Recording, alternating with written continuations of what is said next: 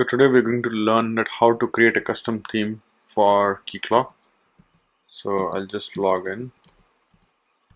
When I log in, if you see here, I see a base, a custom, and a Keycloak theme. If you just go by default, if you don't have anything, like maybe I'll just reset my environment now. So now I have a fresh environment. And if you see, like the background is changed, this is the default background. Earlier it was black, which I showed you. When I log in, I should just see two themes. One is the base theme, other is a Keycloak theme, right? So now we'll learn that how do we need to show the custom theme, right, which we are developing. So if we look at like whenever you download Keycloak, so I'm running a container, you can just ignore running a container, right? If you just download, you could just run it as a container or default. So here is how your Keycloak folder would look like after you download Keycloak. Here how it would look like. When you go to themes, right, you would just see a base theme and a Keycloak theme, right? So if you want to add a new theme, you would just have to create that theme as a folder and then paste it here. So I would be creating a custom theme, like this is a theme that I would be copying this folder over here, which will start showing me a custom theme. So let's copy it over and then see. So I have now copied over this custom, right? So this is the themes folder, and this is a custom theme which I have.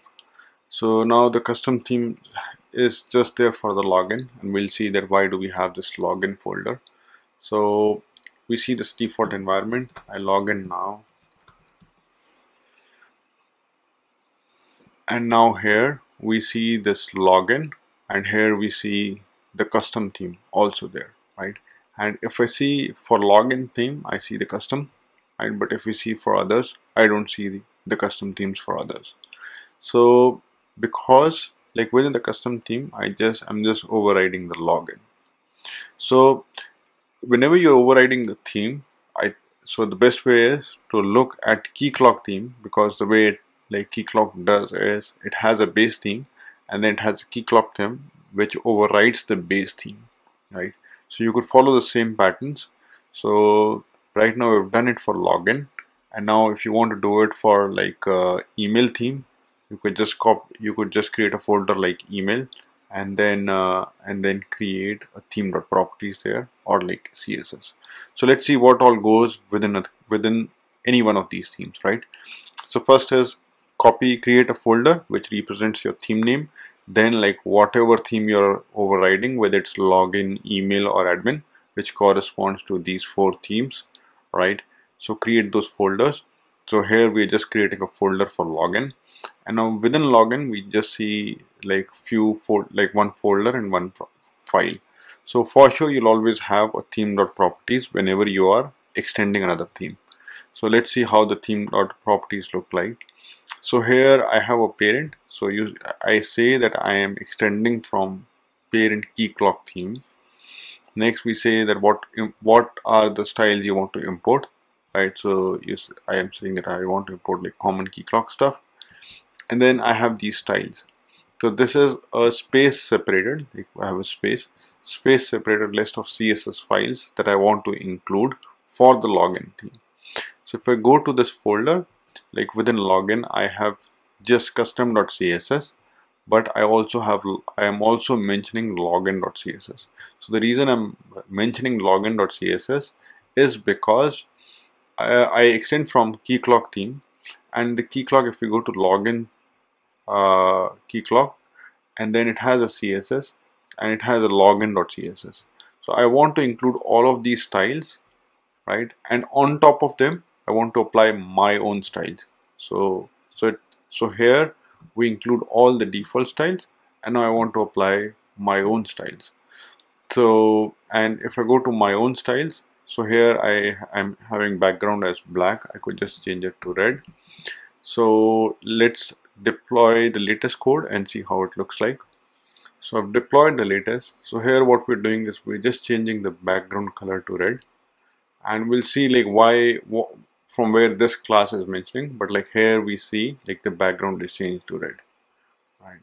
So if I go to here, I apply custom theme and we save it, and now when I log out, so we see the background is changed to red. Let's change the background color from red to blue, and now when we reload we see the blue color is showing. Other thing to note down is I have added a border and all here, right, which is aqua. So this is applied on the class custom card PF, which is the class I have, right?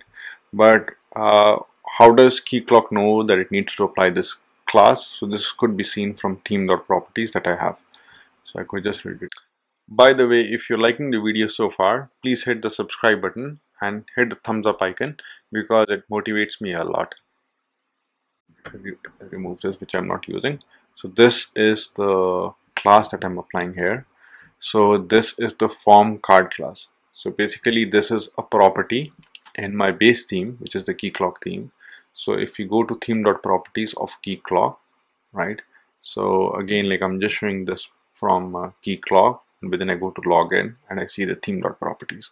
So if I see here, so by default card.pf is applied, but I want to apply my own CSS class.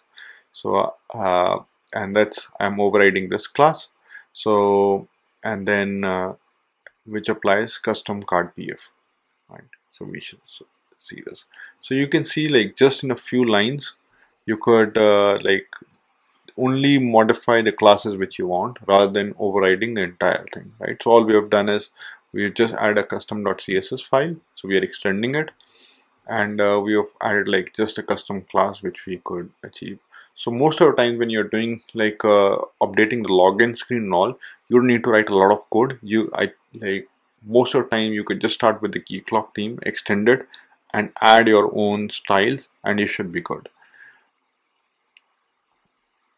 So let's again make sure, like if we roll back to the Keycloak theme, we'll see that instead of this custom card PF, we should see the container one. The container class is card PF. So let's just log in.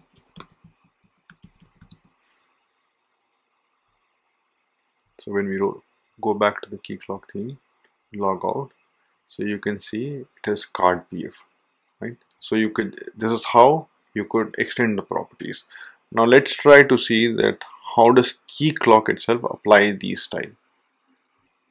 So as we said earlier, that Keycloak itself, like in Keycloak, so we have a couple of themes by default. One is the Keycloak theme, which overrides the base theme, right? So if we see the Keycloak theme in login, it just has a theme.properties and has a resources folder. And if you go to the base theme, here it has like few files, which is like this is the base theme. We go to login, and it has some files which decides that how the template and all, like how the HTML should look like. So we see the full HTML here, and now we could also see the theme.properties. So if we try to find this property here, so we see this is how it says class properties dot form card class. So this is how it applies the card class to the form, right? So we could, if you want to override any of this free marker templates, you could do it. So let's try to copy one of the free marker templates and try to override it. So I'm going to copy this login template and I'll paste it within my custom, and then within login, and I paste this template. So this template would be overridden, right? So we have this label and all. So instead of password, you can just say some custom thing. By the way, if you're liking the video so far, please hit the subscribe button and hit the thumbs up icon because it motivates me a lot.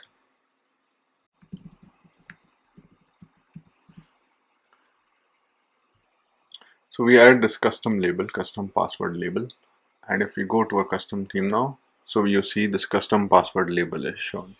So you could change the entire HTML the way you want, and all you're doing is you're copying the templates. So these templates are there in the base theme. Just copy the ones you want to override and change the HTML like the way you want. So again, like most of the cases, you would just need to extend the Keycloak theme, and in very less number of cases you would have to modify the templates. But one thing you have to take care is whenever you're modifying the templates, when you upgrade Keycloak, you have to change your templates also. So the recommended approach is to keep your changes as minimal as possible and not do those in the templates. With this video, you are clear that how exactly do you need to override the Keycloak theme, or like how do you need to extend the Keycloak themes and add your own styling. So if you liked my video, please hit the thumbs up button and subscribe to my channel because it motivates me a lot.